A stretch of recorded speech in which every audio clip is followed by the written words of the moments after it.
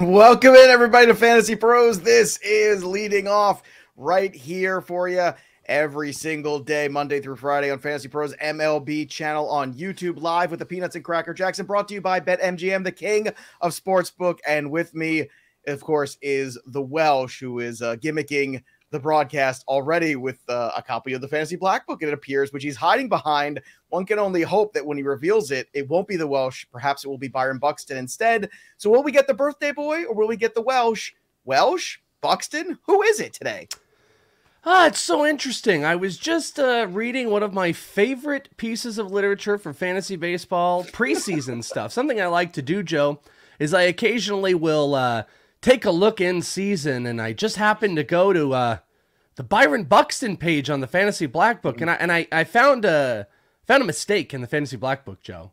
And the mistake is you didn't have me write the Byron Buxton player profile, which should have been done. I did write strategy in there. You did. But I don't see the Welsh on the Byron Buxton. 1-1? Is that the strategy? Buxton 1-1? Is that what you're pissed off about this morning? I'm just saying. I don't see me writing the Byron Buxton. That's a huge mistake. You want to know where Byron Buxton was in here? Under solid options. Now, to give credit, our friend Tuma definitely is a Byron Buxton stan. But we are not going under solid options for Byron Buxton, my friend. We are going under elite RPV options. No big deal. Just a pretty good weekend for Byron Buxton. I know the Peanuts and Cracker Jacks are probably very excited for what my take would be on Byron Buxton. But look, man, hey, you got to ride the wave while it's here. It's a good bit, number one. And number two, he looked great. And number three, you got to enjoy it before he gets hurt again, as always, because we always know that's always impending and looming at all times. But today, we're going to get through some headlines, the stat heroes, the stat zeros, a little DFS, a little wagering, because we do it all here on leading off on MLB channel on Fantasy Pros. And let's start here with a little bit of history. My boy Miguel Cabrera gets his 3,000th hit, so congrats to him. Did you see Welsh? He's got basically the same amount of hits as his entire Tigers teammates combined. I thought that was amazing for their career. I buy that. I totally buy that. Miggy's the best. You know what's crazy about Miggy too? I don't know about you, Joe, but like Miggy came in right at like a really critical time of me caring about baseball. Obviously you care like when you're younger and stuff, but as like you mature and you become, well, kind of mature, as you know, you become older, mature, not really like that mature. Yeah, that's probably as you get older and like you start to like, you know, really follow players and really get like Miggy was in that really critical Marlins time where that, you know, that team that came up was like Juan Pierre and Craig Counsell. It was such a great team. He was exciting. Beckett. It was a very exciting Josh team. Beckett, the Yankees in 03, right? It was great. And he came up in that. And it was like kind of special because it's one of those, like, you know, like 20-year-old kids and stuff aren't going to have like perspective for it. But when you see guys through their major league debut to their retirement when they're in Hall of Fame, it's something that like, you know, our dads and grandfathers and everything experience in baseball that we're getting to really, truly experience. These guys that we watch from day one to, you know, breaking all the records to Hall of Fame ceremonies. It's pretty crazy. It's pretty crazy. Miggy deserves it. He's incredible. And it was a beautiful moment too. And his first hit was a home run. His 1,000th hit was a home run. His 2,000th hit was a home run. Fortunately, now the 3,000th hit was a home run. But again, that would have been all amazing. The kudos to Miggy. I don't even know what kudos are. I never understand what that means, but I want to give them all to Miggy. Are they cousins of cooties? I know. I might be, but I love that Miggy has been such a great hitter for such a long period of time. And then there was a few years recently where it felt like things were just going in a bad direction. And he's kind of found himself a little bit lately too, which is great. I mean, you wanted him to finish his career strong. He's a first ballot Hall of Famer. Again, who the moron is, and you know there's going to be a couple of them who don't vote for Miguel Cabrera for the Hall of Fame. Send him to my house so I can slap him around. Do you really think there will be? Do you really think there will be? Like, there was somebody who didn't vote for Derek Jeter. I know, but the Jeter thing. What? I don't know. What about Jeter's career doesn't say Hall of Famer? What? No, I agree. 3,000 hits, 1 million championships, captain of the Yankees, played in one spot his entire career. I mean, what did that guy have to do? I guess I agree with it. Because there's always that debate of like, you know, offense, da-da-da. I don't know. I agree with what you're saying. He has 3,000 hits. It's just how can anybody do, like, what is going to be the argument on Miguel Cabrera? It can't even facilitate what it would be. There is going to be somebody that doesn't vote for Miguel Cabrera. There's going to be somebody, because we never get unanimous guys. We've got one unanimous guy ever. Yeah, and Mariano. It was and of all people, it was a guy who, it was a reliever of, I mean, that is such a slap in the face to the guys who play 9 innings.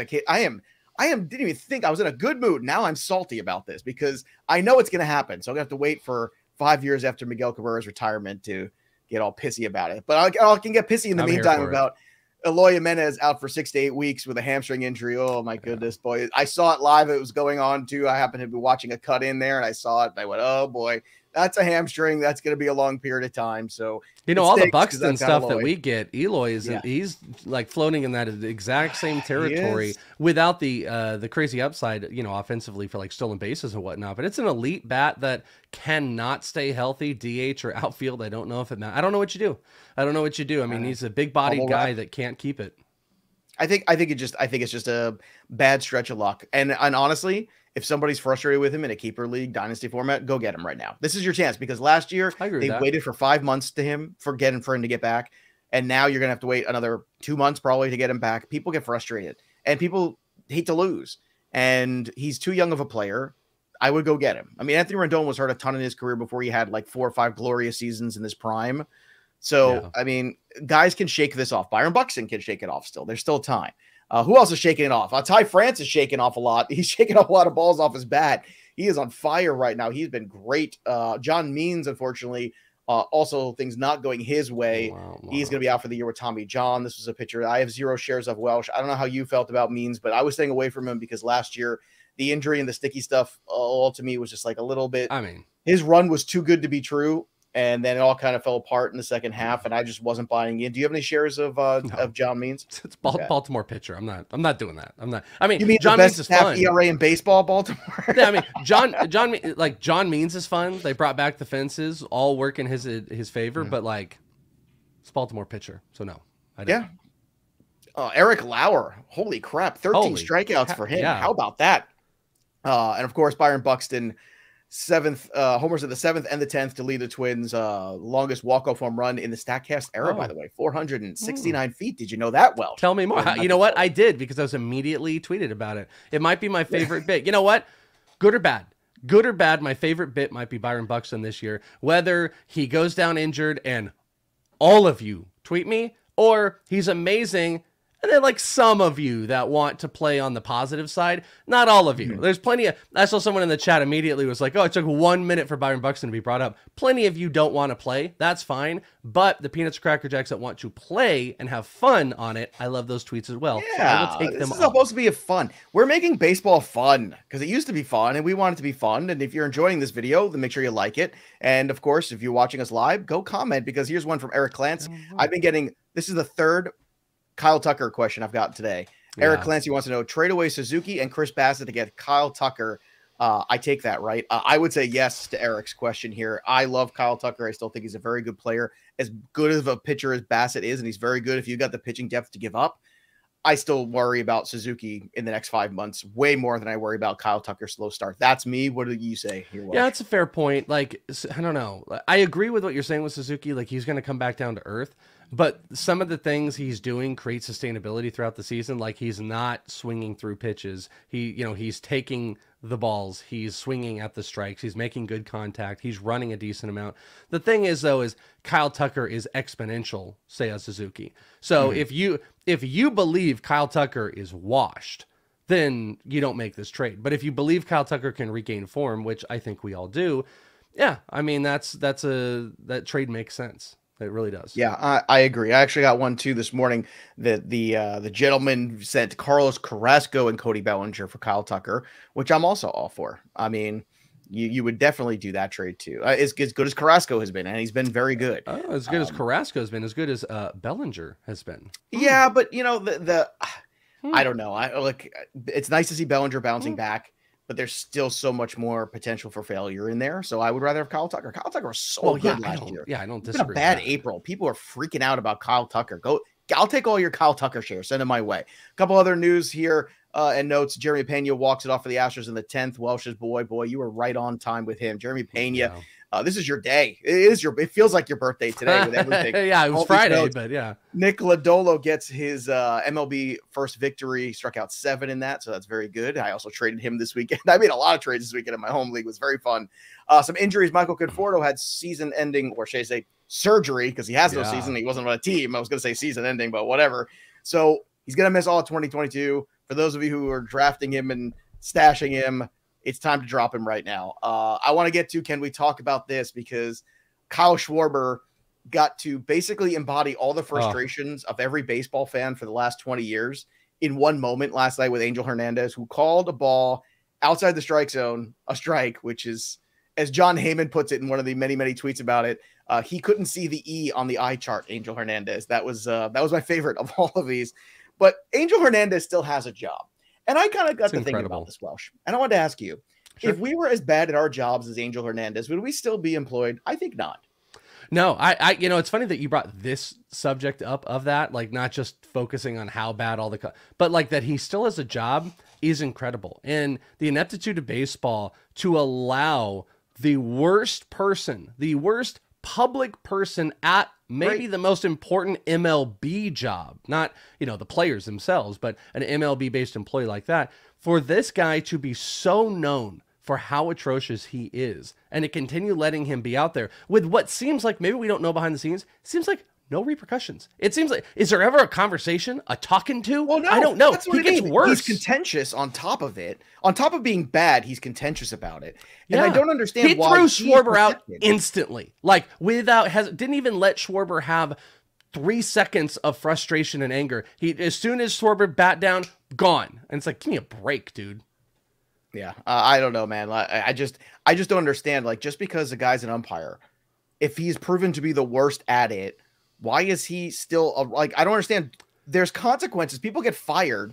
Unions or not, if you are bad at your job for 20 years, I don't understand how you could still send him down to AAA. Dude, legitimately, Angel Hernandez is going to be the reason why robo umps tank over.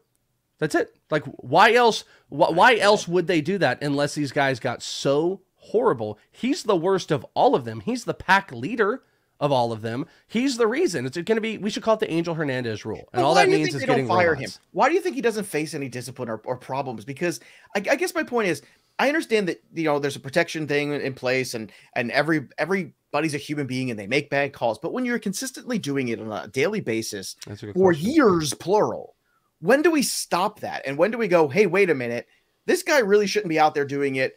Maybe pull him into the office instead and let him do something else. And let him be one of the guys who watches reviews of be a consultant. Like, be a consultant. Come on. You know what would be great? Television is so good now with bringing on villains. How about let him be the consultant that the, Sunday Night Baseball comes on and said, hey, Angel, you think that's a strike? And they're like, he's like, yeah, sure. And they're like, no, he threw it in the outfield. I think everything's a strike. Yeah, exactly. Bauer just threw that in the outfield, Angel. That's one of my favorite bits of old Chris Rock was a consultant. That's what white people say when they're unemployed. That's one of my favorite bits. I love it. All right, let's get to stat heroes for the weekend. We said Eric Lauer with his 13 strikeouts, 6 innings, 0 earned, outstanding performance. 6 straight Ks at one point, lowered that ERA to 2.20. Kyle Wright continues to be amazing. Well, I'm so pissed off about this. Can I vent for a second? Sure. Because I have been a Kyle Wright apologist for so long, and I've rostered him in so many dynasty keeper leagues and then lost faith and jettisoned him over the last year or two. And now he drops another 11K performance, 1 walk, 6 innings, against the Marlins. Through 3 starts this year, 17 innings, 26 Ks. I mean, this is the Kyle Wright we've all been waiting for. What is different with Kyle Wright? People forget that he was also a top prospect. It's amazing to go back and look. Well, it's amazing to go back and look at like the group of guys that he made it out. It was like him and I think Mike Soroka, who's injured right now. You had Bryce Wilson, who God knows where he is right now. He was a big guy too, a bigger dude. I can't remember. Luis Gohara. Luis Gohara. Yeah, Gohara. Who used to be a Mariner, and he got traded over there, and he failed. All of them failed except Max Fried. Max Fried was the only one that was able to come out on top. And Kyle Wright has velo has been up. He's consistently been hitting his spots. That's the thing. It's consistency. That's the thing that is frustrating for so many about baseball, but then also as part of that love is you can have these guys, and it's like the post-hype sleeper where the talent was always there. Not all of them does it click in 6 months. Sometimes it takes 2 or 3 years, and we see it with hitters a lot. Pitchers, there's a commonality of these guys 4 or 5 years into their career, changing a few things, tweaking it, have the experience, knowing what to do in big situations, and then just start going. And it's that that really late 28, 29-year-old that just starts going. Kyle Wright found it. He had the pedigree before. He's refound his consistency, and I'm with you. I tried to do a lot of pickup and buys in that first week, and he is, he's no-go for anybody right now because he was one of the biggest pickups to start the year. Let me tell you, he's going to win people leagues. I'm telling you right now, he's this year's Rodon, because when you get a guy who's free and is pitching like this, who's pitching like an ace, forget it, man. That's a league-winning guy right now. Also, hopefully a league-winning guy, Garrett Cole, who found himself again, thank goodness. 9 Ks over the Guardians there. No earned runs. Thank goodness. Garrett Cole looking like Garrett Cole. Giolito bouncing back too, getting back from his injury. 9 strikeouts in 4 innings. Thank you, Lucas Giolito. Welcome back. Aaron Nola finally looked good in the game against the Brewers. 9 Ks in this one for him. No earned runs. But again, Aaron Nola can go out next week and give up 6 earned runs in 4 innings because he's Aaron Nola. Nestor Cortez, another guy, continues to dominate for the Yankees. 8 Ks this weekend in the game for him. Also, Gomer had a good start with 8 Ks. Frankie Montas, same thing, 8 Ks. Jesus Luzardo was good. Walked 4 guys, but still got the 8 Ks. Other strong performances this weekend. We had Gallen, Darvish, Kopech was good. We mentioned Lodolo getting his first win. Tariq Skubal, the guy I was talking about with Bogman, has been very solid as well. And Shane McClanahan. I love how fired up, by the way, the Peanuts and Cracker Jacks are today. I riled them up on this Angel Hernandez stuff. They are going crazy. If you're watching this back, I implore you, go read some of these comments because they are hilarious. What we've done is we really hit all the points. It's almost like it's like a textbook. We started with me poking at Buxton. We went then to was Jeter a unanimous Hall of Famer, to then Angel Hernandez. There's only 2 or 3 more areas we can go, Joe. Should we talk about the DH and the NL? And is it working? You want to talk about Pete Rose next? Let's exactly. Charlie Bay, by the way, I don't know if everybody saw, done a little Pete Rose marker. Charlie Blackmon became the first player to be an endorser of a gambling site. He is like the face endorsement of a gambling site. He's the first player to get that done. So yeah, let's talk about Pete Rose. Let's get a few more clicks going. I just hope the tagline is always bet on Blackmon. That's what I would do. I agree. All right, that's a great let's go to the hitters. Ty France, 8 for 15 over the weekend with 2 dingers, 7 RBI. Finally, Paul Goldschmidt picked things up too. He had been stone cold, but 7 for 14. See how what happens? He jumped his average from 146 to 236 just over the weekend. Michael Brantley heating up. We're going to talk about him later. Love him in DFS. Love him in the prop market tonight. He is red hot. 6 for 12 with a home run. 3 walks. Byron Buxton, 6 for 9 over the weekend, 3 home runs. You know that. Nice. Mike Trout, 6 for 12, 2 dingers. Mike Trout is leading the American League in slugging percentage at 690. Question for you, Welsh. Who is number 2 and 3 right behind Mike Trout? Don't look. No peeking. I'm not looking. You name those guys. In the AL or in baseball? In baseball. In baseball. It's Trout. 2 and and then 3. 2 and 3. Think Buxton? about guys who in slugging percentage. It's not Buxton. Okay. Believe it or not. It's guys who have had obviously very hot starts. One of them is very easy. One's a National League. Actually, both are National League guys that are right behind him. Who would be player of the month in your mind right now in the National League? I'll give you a hint. He plays in the Central. God, I mean, come on, Peanuts and Cracker Jacks. If you know the answer. Nolan Arenado? Nolan Arenado is 1. Okay. The Chad says Crone. That's a good guess. That is incorrect. You got another guess here? I could give you a hint. Yeah, give me another hint. I got Arenado. His play has been music to your ears. Music, get it? Jazz. Jazz Chisholm. Jazz Chisholm. Oh, that was how about Jazz Chisholm? So obviously the guys we thought would be at the top of everyone. Look at the Suzuki bet. I mean, everybody thought it was Suzuki there. So those are great bets. Those are really, really great guesses. That Mike Mayer gave me that little tidbit this morning. We were talking about that. He quizzed me and I said CJ Crone and then Arenado, and then I couldn't get Jazz Chisholm. So the Mayor did something useful today. Good on him. Cody Bellinger, 3 for 12, 2 more home runs for him.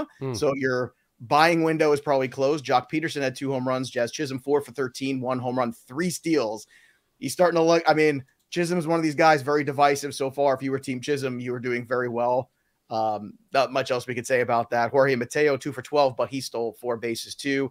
Also, 2 home runs this weekend for Austin Riley, Mookie Betts, Santiago Espinal, Aaron Judge, Christian Walker, and Wander Franco. Wander Franco hitting for a lot of power here, Welsh. Yeah, I know. Wander doing it, and he did it in the same game. A bit of power. Yeah, just a bit. I love it. Is that your $1 million? Perhaps. No, Scotty. What? I can't do it with my voice right now. But he's got a lot of power. Yes, so much power. Wander. Really good at baseball. He's got a good lower half. I really like that. All right, here's some stat zeros. Oh man, remember when Patrick Corbin had a good couple of spring starts? We were all getting excited. Don't. You want me to finish podcast? Let's not talk about Patrick Corbin. Why? You got some shares there, buddy? I just don't want to do this with Patrick Corbin. Yep, it's a little nerve. That's okay. Well, I'm going to do it then. 7 earned runs, 11.20 ERA through 4 starts. Sean Manaea, bad start for him. That's okay. 6 earned runs. Don't worry about it. Everybody has a bad game. Eliezer Hernandez, unfortunately, he had a bad start too in the no decision. He had pitched very well up until there, so that's kind of frustrating. Corey Kluber, 4 earned runs for him, and Aaron Savali, 6 earned runs. Adalberto Mondesi, 1 for 11 with 7 strikeouts. How about that? Buy low and Whit Merrifield. I did this weekend. Always. He's got 3 steals through 14 games. He's hitting $136. Whit Merrifield is one of the best hitters in baseball. I don't know what's wrong. Don't worry about it. Jesus Sanchez starting to cool off a little bit. 2 for 13, 6 strikeouts there. Bo Bichette, sluggish start to the season for him. He's a great buy low candidate. He's a much better player. He's got 20 strikeouts already and hitting 217. Jesse Winker's done nothing. He's 2 for 20. And that was one guy I was concerned with. Yeah, you were right about that so far. I mean, I still think he will rebound. The guy's, built to be a good contact hitter, but this is one that you were on. And, for all intents and purposes, you're right because, you have this bad of a start. People are going to cut him or he's easily trade accessible. I just felt like Cincinnati really propped up a lot of his numbers, and that lineup too, the way it was structured, it was good for him. Yeah. Jordan Alvarez too, 1 for 13, 3 Ks. But look, you got Alvarez, you got Bichette, you got Whit Merrifield. Those are the guys I'm buying right now, Welsh. To me, those are guys that should absolutely, people should be throwing offers all over the place. Let's get to the home run board because we've got a new leader, and it is a little scary if you're a Game of Thrones fan. It's the Night King. Oh, my goodness. The Night King is up to 7. Look at that. It's glorious. Still got a bunch of people with 6. Pete Alonso let me down terribly. No home runs for me this weekend. Boo. Did I default get Byron Buxton for the weekend? You have to at least put it in the sheet. If you're not going to call it in Discord, you have to at least put it in the sheet. Them's the rules. So I'm pretty sure that was the last person that I did have on the sheet. I just want to point out. Well, I don't know. You have to talk to Mayor. Mayor's the keeper of the sheet. I'm just kidding. I'm just saying. You can take Byron Buxton for the whole season for all I care, like you said. And you want to play that game, we can play that game. If you want to play other games, though, go to BetMGM. You see what I did there? Special offer for new users. Bet $10 and win $200 when you bet on any game, regardless of the outcome. If you sign up today at BetMGM on the BetMGM app or at BetMGM.com. BetMGM, the king of sportsbooks. And when you sign up, don't forget, use that promo code leading off. That's one word, leading off, not 2. It's one word now at BetMGM. So go and get your props on. Here's some good ones. A little tough day for him, but I combed through with a fine comb, Welsh. Shane Bieber, K-prop over on DK, 6.5. I like the over on this one. The juice is minus 150, but I would still pay it. Chris Taylor, total bases on BetMGM is just 0.5. I think that's a smash there. Same with Trey Turner's total bases on DK, which is 1.5. I think that's a smash too. They've got good matchup against Kelly tonight against Arizona. And then Mark Canha, who's been quietly back for the Mets and actually hitting pretty well. This is a sneaky one, boys and girls. DK, 0.5 on the total basis. I like the over on that one. You get minus 160 again. The juice isn't great, but I would squeeze that. Anything else there that catches your fancy there, Welsh? One that I kind of like, and it would actually be, you don't want to parlay these too crazy, but I kind of want to parlay Kyle Schwarber total bases, which I believe is just set or hit. It might be, where the hell was it? It was at hits. It's on the prop sheet, which I highly suggest go check out, the cheat sheet prop sheet, which you guys can go and check out over on bettingpros.com. And they've got a Kyle Schwarber marker at 150, and I believe it might be just hits at 0.5, and parlay that with Will Smith with the Dodgers at total bases, which is plus 125 up against Merrill Kelly, who he hits pretty decent, and I would parlay those two together. But yeah, I'm not the biggest fan of this entire slate, because also you have great hitters going up against really solid pitchers, which that's why it's a tough money on. It's a tough one. And the pitcher, remember when, a couple weeks ago when the pitcher K-props were all over, they were all wrong. Well, they're not wrong anymore. So if anything, you might look for some of the unders. Maybe some of them are set a little high. Not that Bieber one though, but no, not the Bieber one. The Bieber one's the one outlier for me. And speaking of the Dodgers, who we both seem to be in on, they're my stack of the night tonight. I like the Dodgers a lot. There's some value in the Dodgers too, especially on FanDuel. Some really medium price Dodgers, which is odd. And Houston is the other way I would go as well. The pitchers tonight, look, if you're going to go big time, it's Corbin Burns, it's Max Scherzer tonight. Scherzer's 9.3 on DK. He's almost $1,000 less than Burns because he's going against the Cardinals. I would take that 1,000 savings and I would put it in the Scherzer. I'm not even hesitating there. On DK, they're the same price, so you can mix and match if you want to tonight in cash. It's perfectly fine if you want to have exposure to both.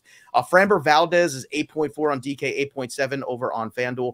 Here's the one strange outlier on DK. Walker Buehler is just 8.8 against the Arizona Diamondbacks. Please just roster him. Don't overthink things. And Jose Barrios is super cheap tonight too on DK. I don't know. They got drunk last night and we're hanging out with somebody. I don't know what went on, but that's what I'm looking at tonight. Some of the lineup builders on DK, you got McCutchen at 3.3 at the top of the order against a lefty on DK. That's good value. Alec Boehm at 3.6. Mark Canha just 2.3 on DK. Mark Canha, he's the cheat code that allows you to get to those big pitchers tonight on DK. And then on FanDuel, Justin Turner, who's another buy low for me. Professional hitter, slow start, whatever. He looks fantastic. He had a good spring. 3.1. Jeremy Pena, Welsh's guy at 2.9. Michael Brantley at 2.6. Start that stack with Houston with Pena and Brantley at the top of the order on FanDuel, and then go Kyle Tucker at 2.9, and then the Franimal at 2.6. Those are some of the guys tonight. So, Welsh, you've had a lot of time to think about your home run call. Who is your guy tonight? Who's going yard? Well, I'm going to go with the guy that I had just mentioned. A very good short career versus Merle Kelly going up against my Diamondbacks. I'm going with Will Smith. How apropos for your joke from a little bit earlier about Chris Rock. I'm going to go with Will Smith, who is 6 for 11 against Merle. Got a homer in there. Big bat. Merrill gives up some bombs, even though he's been pretty solid with the strikeout numbers. And, he's a sneaky, cheap option. But I'm going to go with Will Smith against my Diamondbacks tonight. I am going to go Keep my pick out your mouth, though. Keep my pick out your mouth. Keep my pick out your mouth. Just please don't hit me. I'm going to go with Freddie Freeman. I'm also going with the Dodger tonight against Merle. Everyone just is piling up on poor Merle tonight. Yep. But give me Freddie Freeman, man. I got to get off the schneid. And look, I see people talking trash. I started slow last year in the home run contest too. And then I was running the table for a while. So it's okay. I'm like the Mark Teixeira of the slow start of the home run contest. Remember, kind of a big man. Mark Teixeira would be terrible every April, and you could buy him low like clockwork. I love that guy. He's the best. You could get 90% of his stats in 5 months. Love that dude. Yeah, so good. It looks like Mike Mayer is going with Hunter Renfroe, who's been hot lately too. And once again, now we're getting at the end of April. So if you want to make a home run call, you got to go join our Discord, fantasypros.com/chat. That's the place to do it. You join the chat. And if you are a premium subscriber to our Fantasy Pros tools, which again, it's not expensive. If you're going to do football stuff too, you might as well just come over and join the cult and hang out with us because we're fun. You get exposure to all the AMA channels where you can ask Welsh or myself direct questions. We're going to do stages and things like that. Yeah. There's a great group of people in here too, just to replace people in leagues, to get trade ideas off of. It's a great community we have. And it's over on our Discord. And again, it's fantasypros.com/chat. And that's where the home run call lives, where you can go and make your home run calls every day. And I tell you, we're going to give away fabulous prizes this year, which I'm very excited about. Sweet. Welsh. Super excited. All right. So before we close things out today, this was a whiz bang jam packed kind of show, boy. It was. I feel like I go another couple rounds. Any final thoughts here, Welsh, that on your mind that you want to share with me?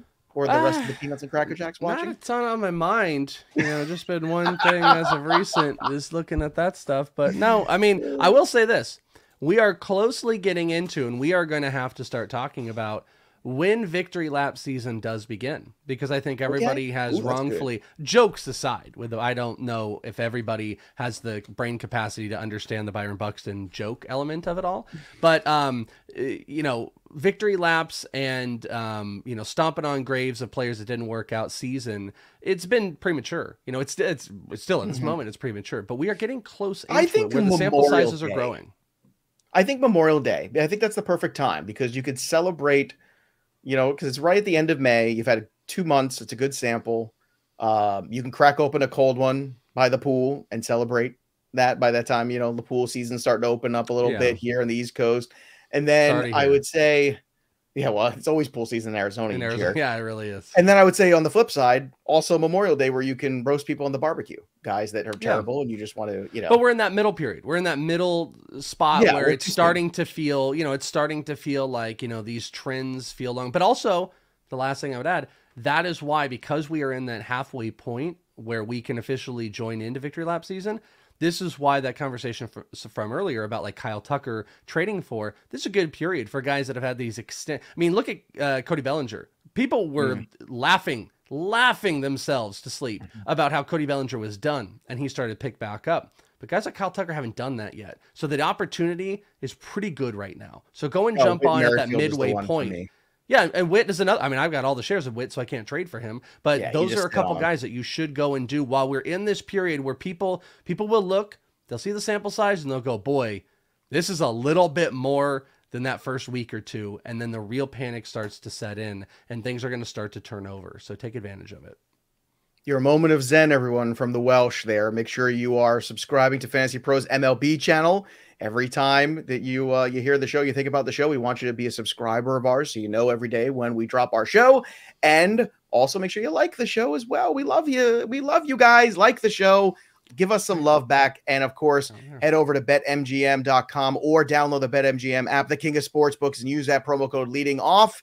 That way you can start your prop bets as well. That'll do it for us. But the story of the game goes on. For the Welsh, I'm Joey P. We'll see you next time, kids. Buxton! See